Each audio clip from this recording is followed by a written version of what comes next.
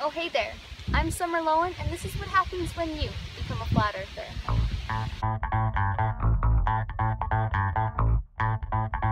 Well, first off, there's going to be that person that gives you the nudge.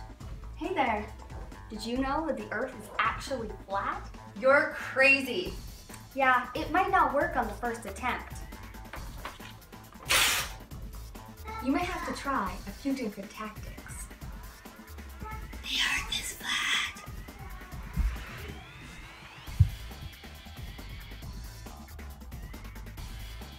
And eventually, you'll have to give in. Hey, I was watching that. Try this instead. Fine. Next, you're going to want to tell all of your friends and family, but sometimes it ends up like this. Grandma, I was looking into it. I think the Earth is flat. Oh, shh.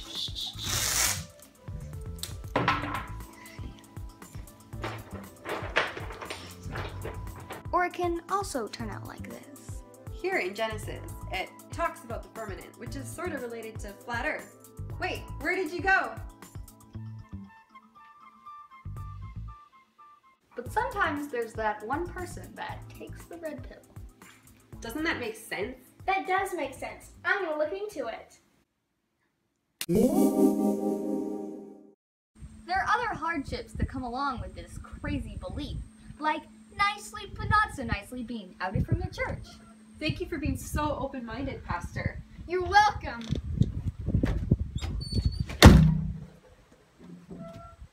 But at the end of the day, you always have Jesus, the online flat earth community, and your family. Unless your family has disowned you, then you just have Jesus and the online flat earth community.